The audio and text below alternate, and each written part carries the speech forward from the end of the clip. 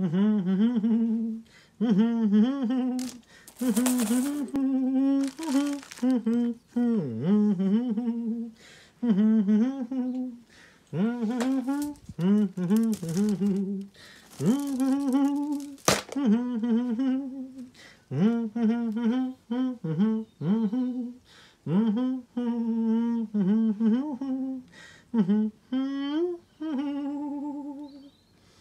happy song day there. Wow! So guess what we have just dug out of the various boxes here. I don't know if you can notice, but at least like 3 or 4 boxes are now open here. We've got teacups here. We've got some teacup, I made these teacup cozies just out of like t-shirt yarn, which is all kinds of awesome. Anyway, they are kind of airing out because I can't really wash or dry them, or wash them. I don't know how these metal things are. They should hold in theory.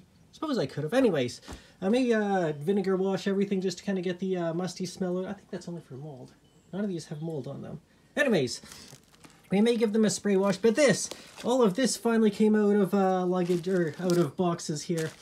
So we've got a nest here that I made out of like actual straw and some fishing line inside of there just to kind of keep it in shape and glue, like, you know, that type of thing. And the dragon nest. Oh my goodness, finally got the dragon nest out. I made this out of a straw hat. Very convenient, works.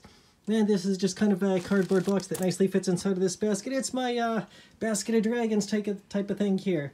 That is all kinds of awesome. Oh, we finally pulled this out. Our various table decorations fit inside of here. This is where all of the scrolls would go inside. Dig those out. Those are inside of one of the suitcases in there type thing.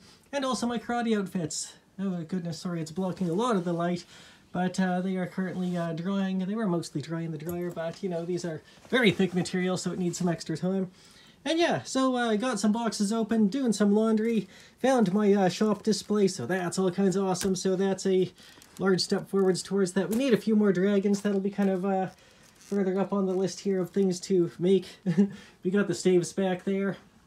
Basically, we got enough to kind of pull out for the shop in general right now. That's pretty good. And good stuffs. So, have yourselves a beautiful day, everyone. Look forward to things coming up in the near future. And we will talk to y'all tomorrow.